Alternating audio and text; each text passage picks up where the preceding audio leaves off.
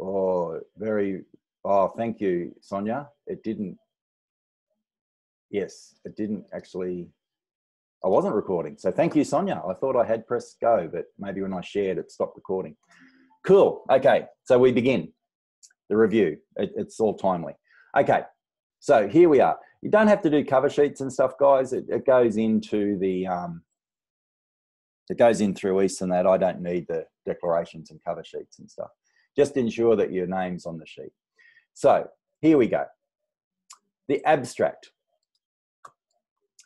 It's the overall summary. It's best to do it last. Okay, please do the abstract last. Leave it. While you're doing this assignment, I anticipate that you're reading lots of journal articles. So you're seeing what abstracts and look like, and you're seeing the structure. Another annoying question, do we have to include a title for our report? Now, Tiama has said annoying question. I didn't say annoying question.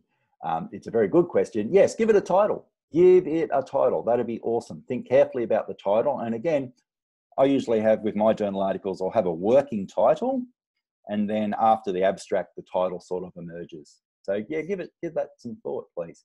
So do it last, right? Now, the introduction, just some tips about this. This opens up everything, okay? So the main things we're going to be talking about, of course, are our species. Yeah, so we're going to be experts about our species, okay? So we're going to have to mention that. We're also going to talk about climate change. And to some degree, we're going to have some comment on citizen science. And I'll just talk about these things in a sec.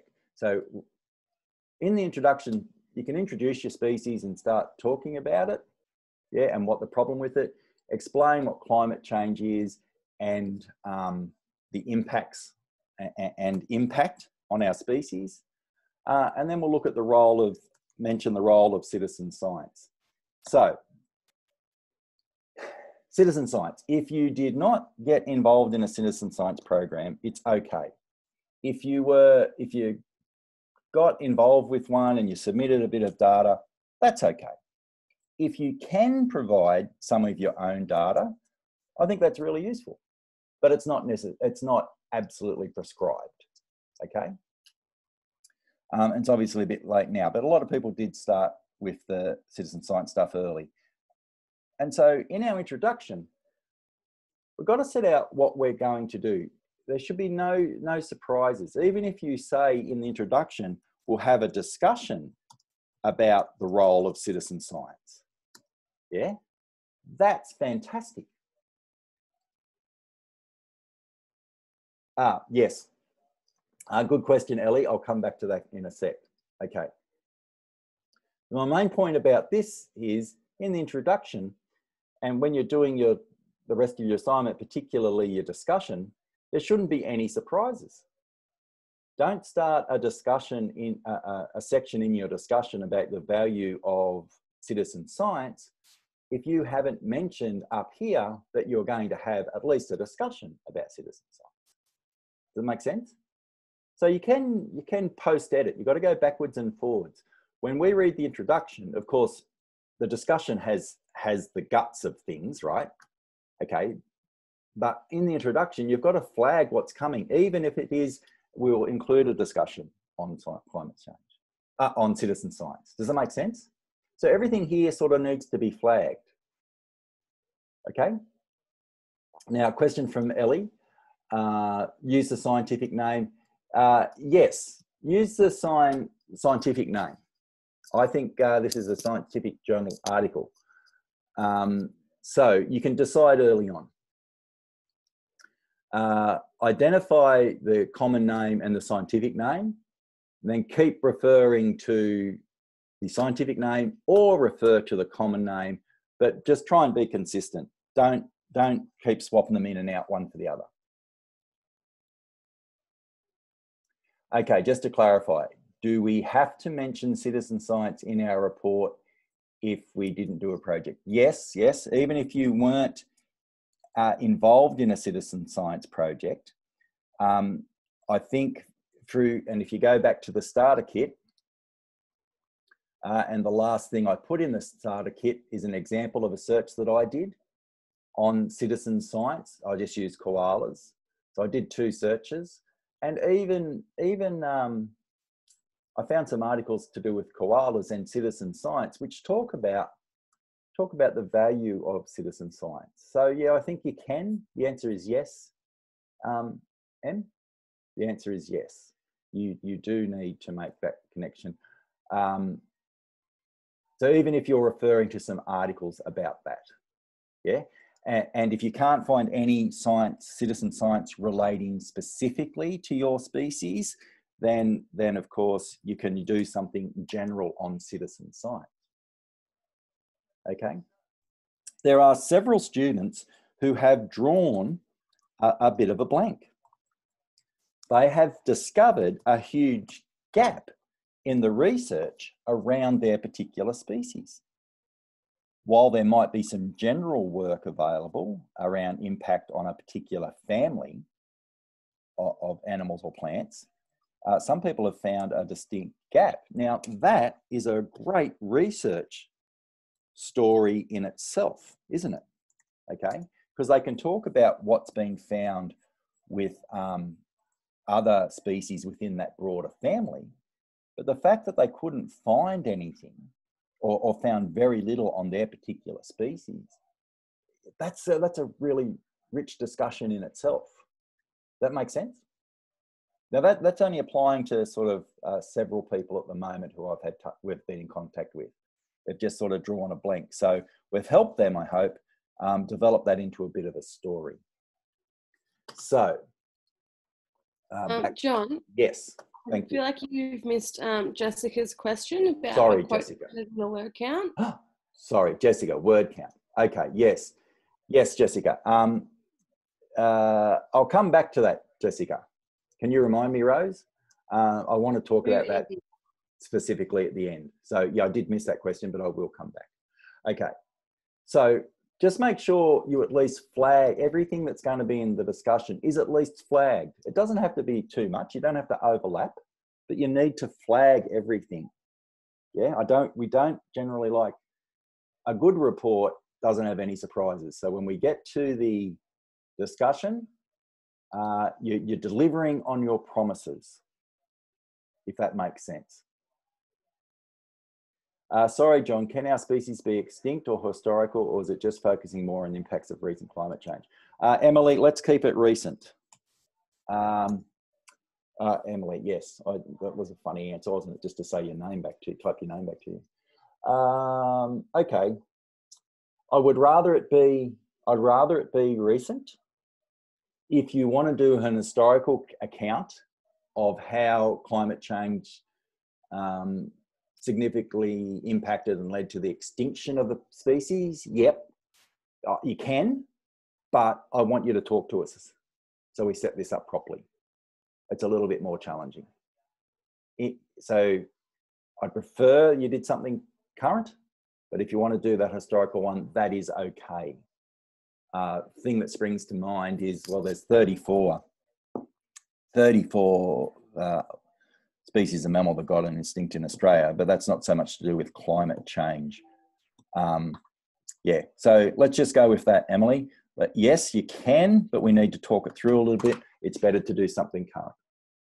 All right, so no surprises. So go back. You've got, this is weaving, okay? You're weaving this story together. So you have to go back from your introduction to your discussion. Okay, so, and importantly, it's got to be exciting, you know? The abstract provides that really good overview, technical executive overview, which is great. But there's got to be something in here that draws the reader on too. Yeah? There's got to be some promise of something exciting in the findings, or, you know? So you've got to make sure that you are drawing your reader in and giving the reader several reasons to continue reading. Okay? Goodo. Right. Method. Now, I have given you the method section. And of course, the references appear here, but that was just for your convenience. Of course, those references belong in the reference list, okay? So you can take care of that yourself. Now, if you just cut and paste this in and fill in the gaps, remember we're adding, you're looking at between 2 and 5 articles to basically compare. That's what we're doing. And we're doing this through what in our methodology, we're doing desk research, right? And that's I do a lot of desk research. I publish on desk research. Well, some of my articles that I've done are on desk research as my methodology. So it's a perfectly legitimate form of science investigation. So, and we're going to use between 2 and 5 articles, and we're going to group them. So you can fill out this form, just say if you had 3, yeah? Now, as well as identifying, we're going to do some thematic analysis, and the particular analysis we're going to do is grounded theory. And it's a very elementary start in grounded theory. So we haven't got too much into the theory, but we've got enough that we can get by. Now, where I've used this graph, you can keep that if you want. Or you can start adding a little bit here. You can redesign this and tell me what the codes and themes were that you looked at. Yes, yeah, Isabella, yes. So these articles, of course, will appear in the reference list at the end. Yep. Okay, and the purpose of the methodology and the use of grounded theory means that our study can be replicated. Okay, someone else can come and do this study properly. I just want to reassure people that I can spell. It's just my typing leads a lot to be desired. There you go. Okay, so if you want, no problem, cut and paste that in, that's fine. But if you want to rearrange this and talk about what these codings are and what these themes are in here, that's really useful. It's extra, but it's useful. It makes the report better. Are we using your methodology, not mythology? I assume that's a typing thing. Part as a scaffold for us, as in do we keep it, tweak it, or particles? Well, Megan, I hope I just answered that. You can keep it in its entirety and use it as is, as a base. The more you tweak, the better, all right? So if you cut and paste this in, we won't be saying, oh, crap methodology, fail. I mean, that's a pass. That passes that section, right? No problem. But if you tweak it and tell me what the themes are, that's great. Now, what are these themes? Well, I read one the other day, just looking at a draft, and the person came up with habitat, food, and I think it was migration maybe, as the themes that they were looking at in those reports. So they were essentially the headings that they included in their research were these themes. Does the articles in Table 1 have to be from Google Scholar?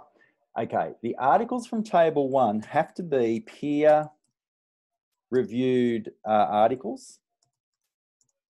Okay, they have to be peer-reviewed articles. They have to be fairly recent, and they've got to have some data because you're looking at the data. Oops, that went privately, Charlie. Sorry, I meant to go back to all. So Charlie asked the questions. The articles have to be from Google Scholar. So they have to be peer-reviewed journal articles. Now, the best way to find peer-reviewed journal articles is through Google Scholar. So no, they don't have to be from Google Scholar, but I'd be wondering where they're coming from unless you've got a collection of hard copy journal articles, which not many people have nowadays. Maybe the library, if you've been in the library, there might be some hard copy journal articles where you can shift through them. Does that answer that question, Charlie? Okay, peer reviewed, it's not a silly question, it's an important question. Peer review. Peer review is a fundamental process that happens. I'm still sending to Charlie on her own. Yeah, so Charlie, okay. So what's peer review? Right. Peer reviewed means that other people in the field have looked at the article. So typically this happens, and I peer review for several journals, and I've got some reviews to do actually, as well as all this marking that's coming and the marking that I've got from my other subject. Anyway, so a journal has an editorial board, and papers get submitted. The editorial board look at the paper, then they de-identify the article and send it to 3 scholars in that field. It is like quality control, but better. So normally 3 scholars in the field of that article. God, my spelling's getting worse, or is it my typing? 3 scholars will get sent it, an article, and the scholars read it and comment and evaluate and recommend if it should be published, if it should be reviewed and further worked on, or it should be rejected. Okay, and then that goes to the editor. Then the editor talks to the author, and then the author responds appropriately. So I'm looking at a journal article now that I rejected. I read it at the start of the session from a journal that I review for, and I rejected it. I had some issues with their with the claims they were making, and pretty much the lack of external report. So I rejected it, and the other 2 reviewers wanted minor changes. I wanted major changes. So I've got that article back now in my inbox, and I can review it. So it means that when that article does get published, if it does get published, it has been thoroughly examined. Essentially, it's been examined by 3 experts in the field. Yeah, and so that's why peer-reviewed articles are the best articles. It is, like Tiama said, quality control. Okay, but it's not just my say. It also, there's an editorial board associated as well. Does that make sense? So that's why peer-reviewed stuff is even better. Awesome. So how do we know if they're peer-reviewed? Right, because to be an academic journal, you have to have a reviewing process. Yeah. So most of the stuff on Google, you'll be Google Scholar, not Google. Google Scholar will find peer-reviewed articles. Yep. Now, and it's not an equal playing field. Some articles are better than others, and articles can have rankings. Okay, they can be quartile 1 ranking, which is the top article, and they're highly. It's really hard to get articles into them. Down to Q4, which are the lower ranking Q4, which are the lower ranking articles. So the peer reviewing articles even have a hierarchy, but we're not getting into that this time round. We did last year. We're not getting into that this time round. So if you go to Google Scholar, you go find a journal article, you will find it's a peer-reviewed journal. CSU Library will also say if something has been peer-reviewed as well. Yes, that's true. Yeah.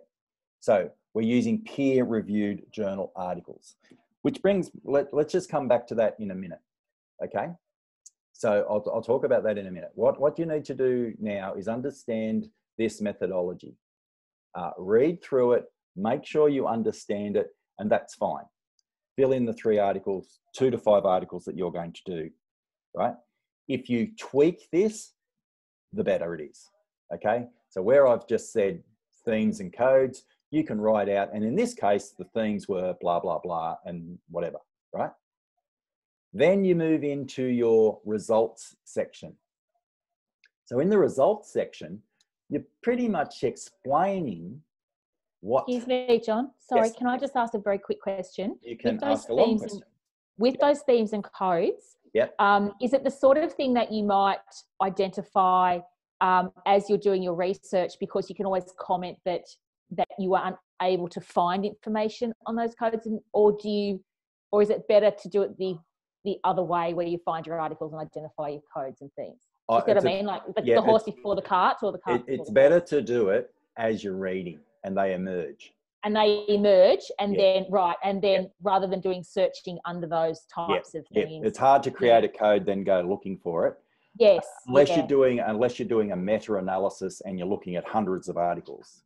Yeah, that's right. Okay, great. Thank you. Yeah. So that's a really good comment. So unless you're doing hundreds of articles, have your codes preset. For this one, you only got 2 to 5 articles. Read them, and then you'll see the themes will emerge. Okay. Good question. Right. So then we get into our results, and this is you're telling us about these themes. You're telling us what you found. Both articles, as regard as habitat, each article mentioned this as a regard to reproduction. These articles said this. As a result, in regard to food sources, the articles said this. Yeah, does that make sense? Right? Now, that's your results. Then you go, okay, you got your results. So now this is the guts of it. What does this mean? This is where we discuss things. Yes, in the results, you only talk about the 2, good question, Hayley. In the results, you're only talking about your 2 to 5 articles, right? You're talking about them. When you get to the discussion though, this is where you can bring in other references. What does this tell us? Let's go back to our original thing in our introduction, the impact of climate change on this species, right? So this is where we revisit this. We've done our results. Now we draw from our results and we say, what is happening here? What is actually going on? What does this mean? And this is where you would have read widely. This is where you can go, well, this is, as a result of these studies, this particular species is in real crisis, right? Now, you might find several references that agree with that. So you'd include those as well. So nothing on ALA results, for example, distribution screenshots. No, good question. Good question, T. You can refer to your ALA stuff. Okay, you can bring that back in, because up here in the introduction, you may have said we'll look at some data from the Atlas of Living Australia. So you can bring that into your discussion. And you can talk quite specifically then about, well, if this continues, this species will disappear on the eastern seaboard. Here's the distribution from ALA at the moment, right? And here's the temperature forecast for climate change, which will eliminate favourable conditions for this species. Yeah, does that help, T? Abby, do we quote the articles we use in the discussion, but bit 2 as well as the research? Do we quote the articles we use in the discussion? Abby, what do you mean? So do we quote the articles we used in the discussion? Sorry, I wrote it wrong. Yeah, so do we quote the articles that we got in the results bit, in the discussion as well as the other research? Yeah, you do. Moreover, you might talk about the themes that you've identified. Okay, yeah, thank you. Yeah. Now, so I'll just go to Megan. Is this in results or discussion? We're talking about the discussion now. This is where we bring in the work of others into the discussion. The results is just the work of these guys, yeah. And into the discussion, we bring in the work of others. So to clarify, articles and evidence and information can appear in the discussion that is not referenced in the results. Yes, Megan, it is expanding it. You might find articles that agree with your analysis. You might find articles that disagree with what was found in those articles, in your results. Okay, this is the discussion. So if you've read really widely, right, to find your 2 to 5 articles, well, you haven't wasted your time, because you're going to use, 600 words, 400 to 600 words. You're going to use, 5 to 10 references in here maybe. Now, can we talk about the difference between citing and quoting, right? Gee whiz, you're going to, quoting, I don't think I've used my quote, not quoting, when we quote. So this is a quote, right? When we take out the exact words. Unless it's something really, really powerful, we don't actually quote a lot, right? And you do your in-text citation as you will. But mostly what we're doing is paraphrasing, remember? So go back to the stuff we did in the help button in the starter packs, and we're talking about paraphrasing. You won't, unless it's something really, really powerful and you really want to make a strong point, you wouldn't be doing much direct quoting in the discussion, right? You might use some direct quotes here in your research, yeah, because you're trying to make a powerful statement or summarize something they said. But generally, I did in the results. Yeah, that's fine. That's fine, Chelsea. Yeah, in the results is fine. It's fine. It's fine to quote. Quoting isn't wrong. It's just that it takes up a fair bit of space. Where paraphrasing is better, we can give something a lot more support. When you quote something, you're giving one source a fair bit of time in your general writing. So it's got to be something important. Otherwise, you're just wasting time. Are we using APA 6? We're using APA 6, yes, and we're using APA 7. So don't worry. The main technical difference between APA 6 and APA 7 that affects you is the use of et al. In APA 6, when there's multiple authors, all authors are on first appearance. In APA 7, you can go to et al. So in APA 6, all authors first, then et al. In APA 7, you can go straight to et al. For multiple sources. Does that make sense? So don't panic. If your EndNote's set to APA 6, it's fine. If it's set to APA 7, because there's a little patch you can put in, that's fine. Yeah, some of the articles have 20 authors plus. Yeah, so go APA 7. Woohoo! Yeah, straight to et al. on first appearance. See, yeah, so that's why they made the changes to APA, because just as a backstory, because in my professional life as a researcher and academic, there's a saying called publish or die. So we have to publish quite vigorously to a certain standard, and of course the higher up the tree you go, the more you publish. So a professor publishes quite a lot, much more than someone like me, a senior lecturer, or is expected to. But in this ever crowded environment, more and more people are being encouraged to co-author things and have multiple things. So I'm on some articles where I'm the sixth author, so that's why that's becoming more common. Okay, so results. Just before we leave results, if you're using graphs and things, graphs, tables, etc., from your 2 to 5 studies, right? Make sure you understand it, right? Don't just whack something in that's just crazy and you don't get it, right? Because and the follow on from that is you've got to make sure your reader understands it as well. Yeah, the reader has to understand it. So sometimes you have to add a little bit of a descriptor. Does that make sense? So sometimes you have to add a bit of a descriptor. Don't just whack in some table that you don't understand. Make sure you understand it and you can explain, and your reader can understand it and it's explained. Yeah? Right? And then we move to the conclusion.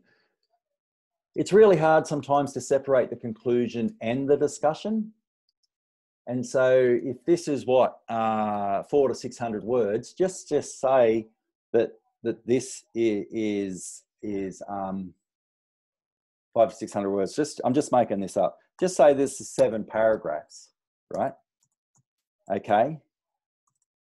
The last 2 paragraphs. Well, the conclusion then is just the last 2 paragraphs. Does that make sense?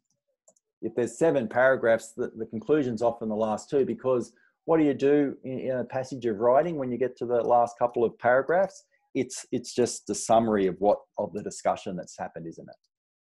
Yeah, the summary. Yeah, conclusion slash summary. How's that? So often it becomes the one section. So don't freak out. But you usually finish with 1 or 2. For this size article, you usually finish with 1 or 2 paragraphs that sum it up. Why I just didn't just say discussion is because it does need an endpoint. It does need bookends. So all the stuff you flagged here in the introduction, yep. And I often do this when I'm reading. If the abstract's got my attention, I'll read the introduction, and often I'll shoot straight through to the conclusion. And it should be able to make some sense. Yes? Comments, questions? And I'm circling back to word count. Okay, I'm coming to word count in a minute. Right, so if you're starting off, that's really great. There's your blueprint. If you're well down the track, that's fine. Just go back and review what you're doing. It might look a little bit different, but you still need to go back and check it against this. Cool? We want you to be successful. We're not trying to give you something that you can't do. Yeah, and like the whole subject, you know, I think a lot of people realise that the modules made heaps of sense when we get towards the end and we look at the mess we're in with the Anthropocene, and if we can, and we've got all this knowledge, it really helps. And it's a bit like the essay. Okay, you start gathering your stuff, you're getting your readings together, you're looking for your articles, you're focusing on your species, you're focusing on your climate change, and then as you start to put it together, it makes sense. With graphs and statistics, do you want us to use them in our results or discussion? Well, a bit of both. I think you'll identify them in the results. Yeah. And then in your discussion, you can say, well, as we saw with table whatever, you know, summer temperature averages are going through the roof. Get it? It's a good question, Ty. Does that make sense? So you'd have your graphs in the results, but you may refer back to them in here. Cool. All right. So as for word count, the original word count for this was 2,000 to 2,500 words, right? Normally, this would exclude references.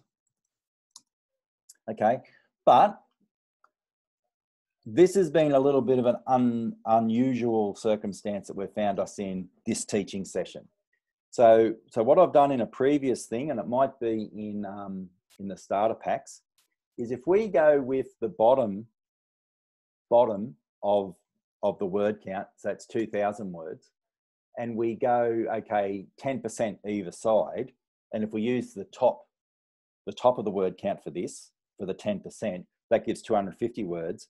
So that means around 750 words without references, okay?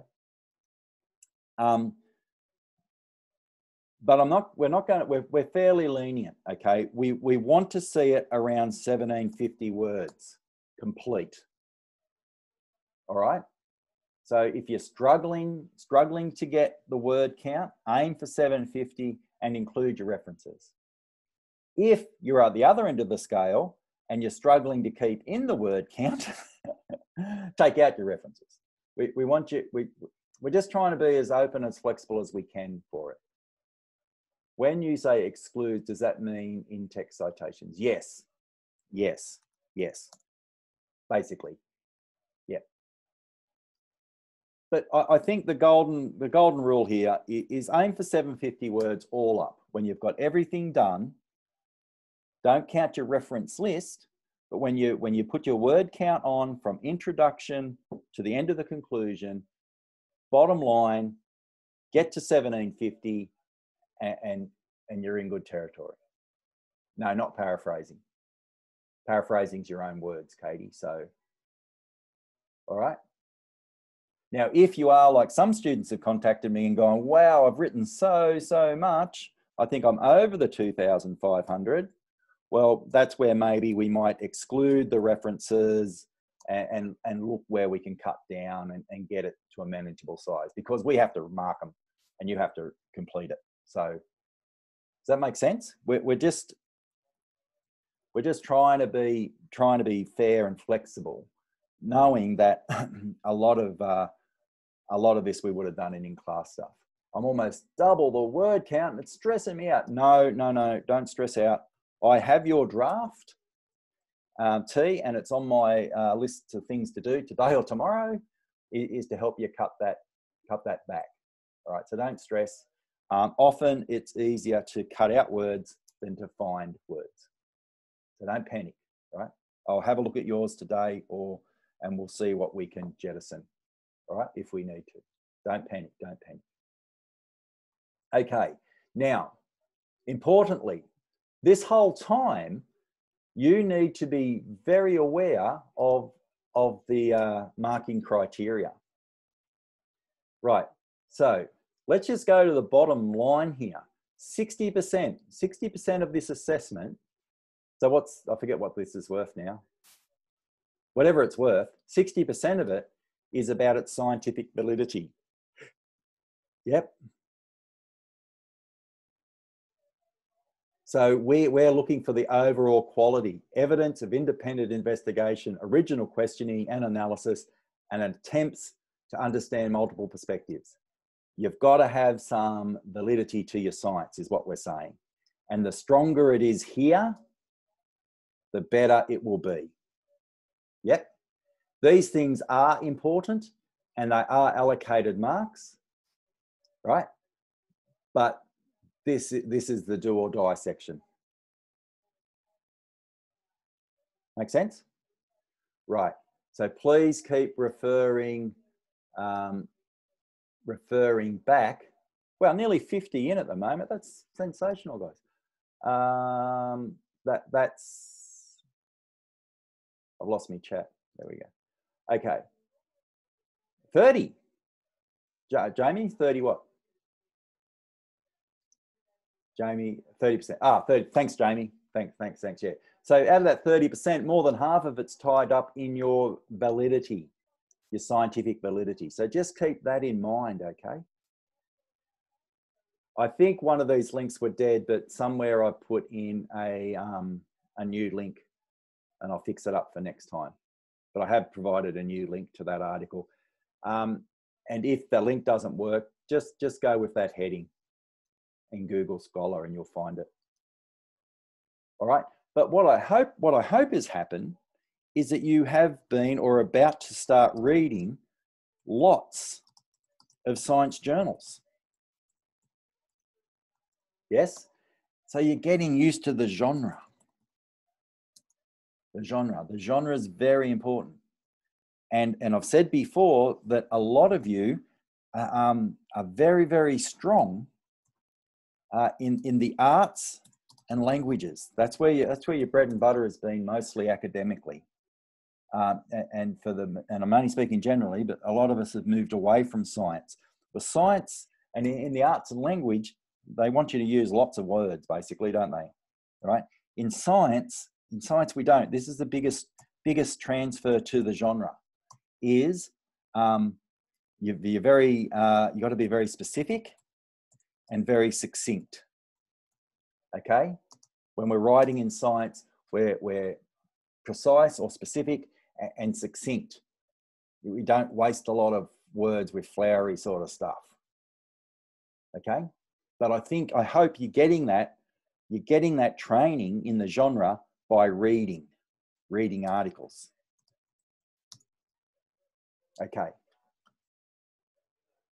When I do that, I feel like I'm not explaining though. What do you mean? I need more practice for sure. Yes. It's a fine line and it's a skill, okay? And we know that for many of you, this is your first attempt at writing in this genre, any substantive writing in this genre. Yeah, not writing too much. Yeah, okay. It doesn't mean you can't add things, because you know from me, we're very passionate about science, but we restrict our conversations to revolve around or refer to the evidence. But keep reading the science journal articles and you get a sense of where. Now, I also know that the methodology in the articles you are reading is often complicated, and often the results refer to a whole lot of statistical equations and crazy looking graphs and stuff. Okay, you're not expected to understand all of that, but the best journal articles also explain what those results mean. And that's why I said, don't whack in any graph or table that you don't understand. Yep. And the best journal articles will explain why they've included those graphs. All right. Wow, guys, this is fantastic. I think I answered the question on word count, which someone asked. Rose, have I missed any other questions that were important? Or does anyone want to just open up for comment now?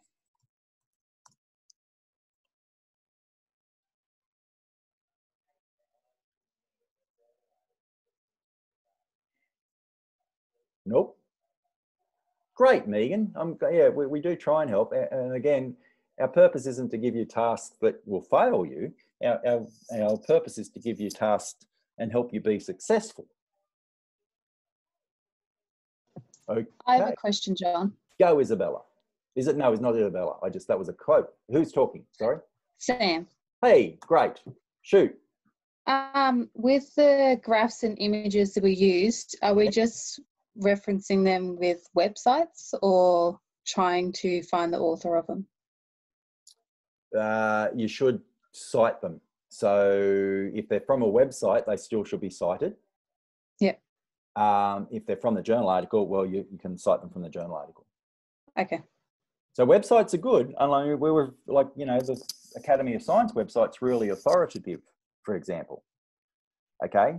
But generally other websites, we just got to be careful that they're official in some capacity.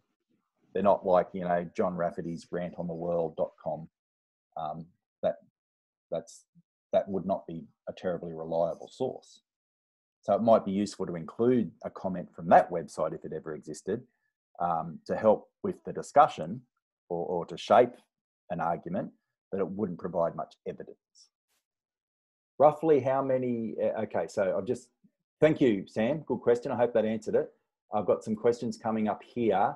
If the journal has many graphs and studies, can we only refer to a certain graph section, or do we have to refer to the whole article? No, you can take pieces out of it, Claudia. You can take a section out of it. And in the results section, you'd say the most pertinent section of this article was this bit. The most pertinent section of this article is this section. Okay, does that make sense, Claudia McKinney? So you don't have to take the whole lot. You can say, I've just focused on this section. And if it's a really long, comprehensive study, that's okay.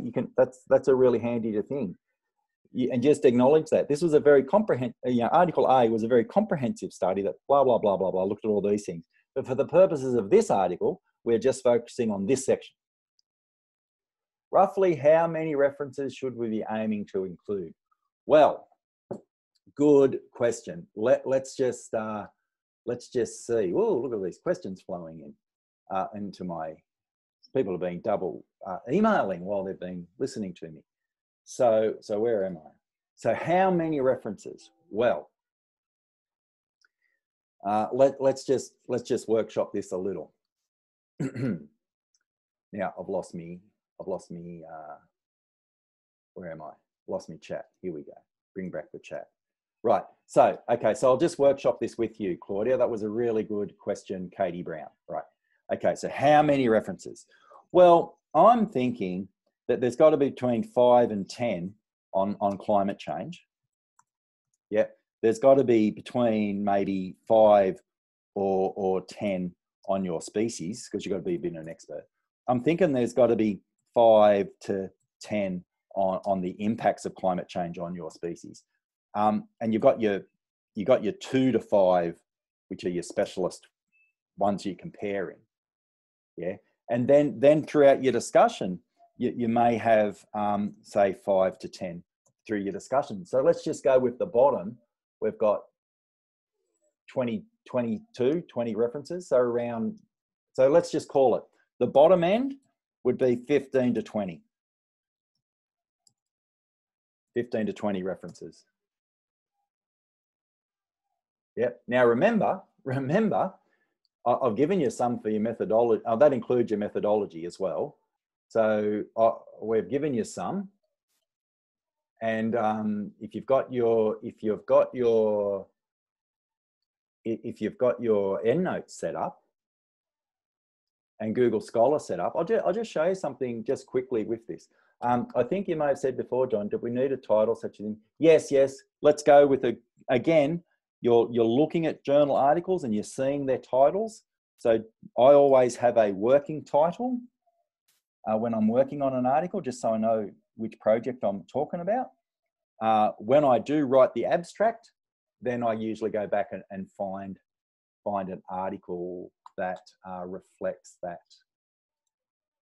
Does that make sense? So I just want to show you something again on Google Scholar. So here we go. Chat keeps closing. Rose, how are we going? Did we miss any questions? Earlier you spoke about, I think I may have said it before, John. Yeah, okay. M. Bell. Earlier spoke about recent articles. I found a good one from 95. Is that recent enough to use? Well, it depends. It depends. If it's a really seminal work that's really important and found something which lots of other people refer to, then yes, it's not too old, right? But if you're talking about current numbers of a particular species and the earliest thing you can find is 95, I'll be thinking, no, there's got to be more recent stuff than that, right? So it's going to depend a little bit. Generally, science journal articles are 4 to 5 years old, have 4 to 5 years of currency for contemporary stuff. But like I said, there's no I can't say don't have anything beyond that. If you've found a study that's 1995 that was absolutely critical breakthrough to our understanding of something, then yes, include it. So I'm just jumping into Google Scholar here because I had my youngest boy at home a lot from second year ANU. And I just want to show you something. Climate change and koalas, extending this example. Remember, I've set mine up to find the library. So I've gone into settings. Remember, go to library links and make sure that you've put in CSU library. That makes it a lot easier. Okay, so we go back to our searches. Whoops. So here's my search on climate change and koalas. Now watch this, folks, just a reminder. See, here's 50 people that have cited this article. So if I click on this, it takes me to all the other articles that have cited that. So do you know, that 1995 article, Well, that's okay, but if you click on the cited button, you might find someone more recently who cited it. And you can do Rafferty 2020 as cited, or sorry, Rafferty 1995, right, as cited by M. Bell 220. Now that improves that, doesn't it? See, that makes that, now it's a bit more current. Okay, I'll come to your question in a minute, Megan. So I click the citation button here now, the little quotation mark, see, look. Ta-da, there it is. I can manually cut and paste that in if I'm doing a manual one, or moreover, watch what happens. If I click EndNote, right, it saves that enw.enw folder, right? Now watch what happens, because I've already got EndNote open, okay? So my EndNote library's open, right? There's my one for this, yeah? Right, so if I go back to that, where was it? Here. Now watch what happens when I click this. Watch this for magic. I double click that, yeah? So if I jump in EndNote now, and my imported, whoops, that's crazy. Don't know what happened there. Pressed the wrong button. Right. Oh, could not be open. Oh, damn it. I haven't got my right. Oh, don't you hate that? So I close that. I've got this file. I open it up. What's it doing? Oh, maybe I haven't got my library opened up. I haven't, sorry. Look, what I'm getting at is if, stop laughing at me. I'm old, I make mistakes. So I've got this library open.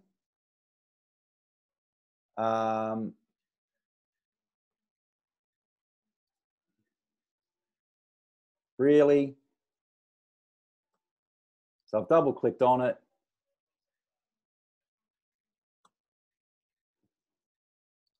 Ah, this is frustrating for you and for me. Oh, it doesn't want to do it. 9 times out of 10, that'll go straight into your EndNote. Okay, but don't forget, I've also set up a folder where I can import straight in. But yes, the little quotation mark here, even if you're doing it manually, look, there it is, perfect, APA, ready to go, cut and paste. Oh, sorry, this goes back to your question, M. That's what I spoke about. So if I can only find something in 1995 and I go, okay, Rafferty said 95 as cited by M. Bell 2020, now that's got more currency. Okay, so back to Megan. If I'm doing magpies, is there not a lot of research specific to my species? Can I reference that talk about ovarian species and discuss? Yes, exactly, Megan. So if you can't find much on magpies, you can talk about avifauna in general, and then highlight in your discussion the need to know more about an iconic species. You know, it's there plain as day under our nose, and we don't even know what's going to happen to it. So that's a good point about your discussion, is to identify what's next. Okay, so Emily Code, what happens if we find data or results that are inconclusive? Well, again, this is part of our research story. You know, this is tell me more. You've identified a gap. This is really good.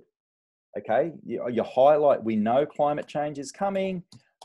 We know that this species has some vulnerabilities, but we don't know anything about it. This is an important area for more research then. So that's what your discussion becomes around, Emily. But I showed my boy from my youngest fellow, who's in his, as I said, in his second year. I'm trying to convince him to use EndNote, but I showed him this one and he couldn't believe it. You just cut and paste it in. I'll try again with this one. If I just do this, then EndNote, double click that, Oh, it's going into data. Never mind. You can go and look at my notes on that. I don't know why it's not working now. I haven't done something quite right. Anyway, it is pretty awesome, isn't it? And all these you can get, you know, CSU have got access to them. Woohoo! Happy days. But that's a good one to get an older article and make it more relevant. Okay, so we've covered a lot of ground. I do think that I'll stop recording in a moment, but let's just chat. Any other questions, comments? I know that you love me and this was super informative and you're just delighted that you're going to have me for another session of teaching, or many of you will. Next year, all of you will, because it'll be in the EC second year. The questions or comments? Any loving down the line for what a fabulous team we are and how we've made life easy for you and presented such good stuff? Oh, you don't cry, Em. I don't like crying. I can't handle crying. Yes, much love. Thanks, Isabel. Yeah. Here it comes. And June, fabulous. Thanks, Sonia. See you. Good luck with the garlic. And you know that the survey's coming, don't you? The end of session survey. And I'll stop recording now.